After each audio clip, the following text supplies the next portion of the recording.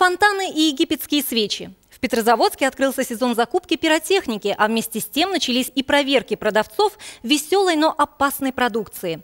Как устроить праздник с огоньком и при этом не взлететь на воздух, рассказали и показали специалисты.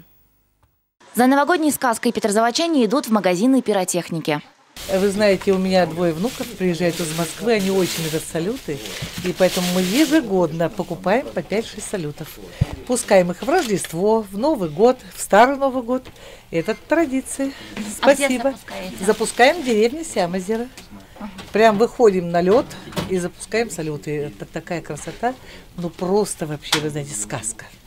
Сейчас сотрудники МЧС проверяют специализированные магазины на наличие лицензий на продукцию, а также обеспечение безопасности в самом скоплении огнеопасных забав.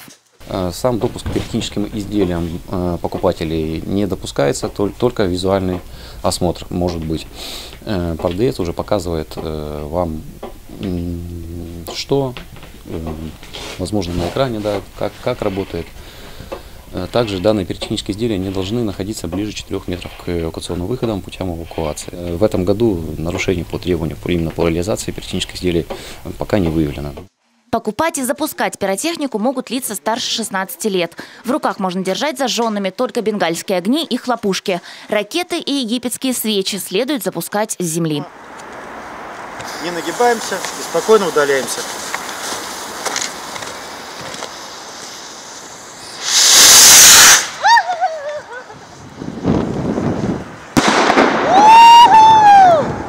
У подростков зимой любимая забава – петарды. Специалист по фейерверкам ответил на сакральный вопрос. А в чем смысл петарды? Да?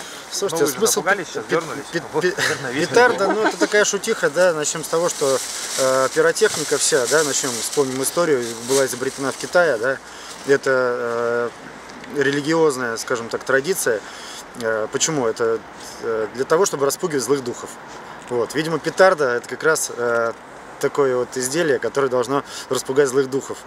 Вот. Но, честно говоря, чаще всего оно вызывает, призывает злых духов, да, со стороны окружающих граждан. Главное правило успешного запуска фейерверка – установить его на ровной поверхности на открытом пространстве и отойти на несколько метров. Все-таки большое видится на расстоянии. Маргарита Михайлова, Евгений Евдокимов, телеканал Ника+.